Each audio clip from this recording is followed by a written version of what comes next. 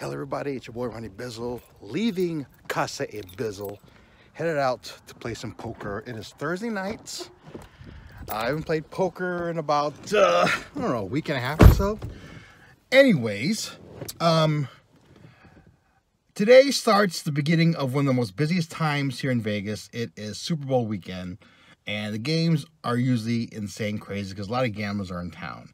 So this is probably one of the best times to go play poker. So during the next day, maybe two, maybe three, you never know, I'm gonna document playing poker during Super Bowl weekend and see how your boy does in this environment where, oh, I'm gone. There I am again. Where the game should be really, really good and the action should be really, really fast. So let's head out to the strip and play some poker. I think tonight is Thursday. A lot of the gamblers are not really in town yet. They'll start coming maybe tomorrow and Saturday. So I think we're going to go to the Mirage. We're going to go at the Mirage, see what's going on over there, and then we'll see how the games go. Maybe I'll walk around and see what happens during the night. But it's like 9:15, so I got all night to play. So I don't have to work tomorrow. So let's head out, play some poker, hopefully win, and get some of that gambler Super Bowl money in your boy's pockets. Here we go, guys, approaching the famous Las Vegas Strip. Going to play that poker room right there. You see it? The Mirage. So the Mirage parking lot looks a little empty right now. So I'm guessing the Super Bowl crowd is not in town yet. So I'm guessing they're going to come tonight, later on tonight, or tomorrow.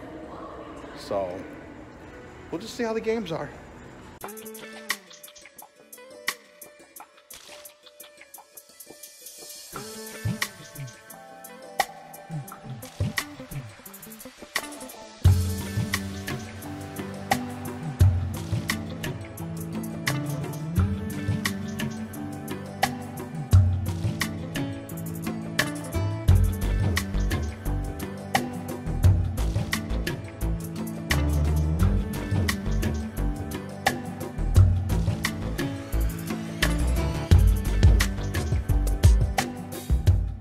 In the middle of the table, you see a straddle there of $6.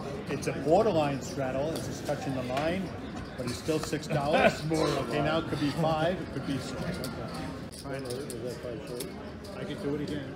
That's what I can. So I'm counting. I can do it over. $5 more, sir. It's 89. All right, guys, I am walking out of the Mirage, and I got absolutely crushed today. It was not a good session. Oh, you know, right now I'm in the midst of one of my worst runs I've ever had in poker. This session was really frustrating because it seems like I had the best hand, and I got like 1 outed, 2 outed, whatever, and whatever card they needed, they caught up. I got a flop. Whenever I had a big hand, I got a flop. It was just so frustrating, and yeah, I lost a lot.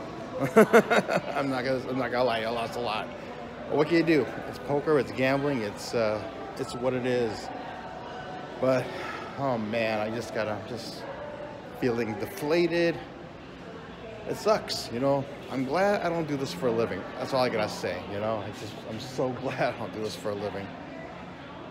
So I'm at home. Tomorrow's another day. We'll try again.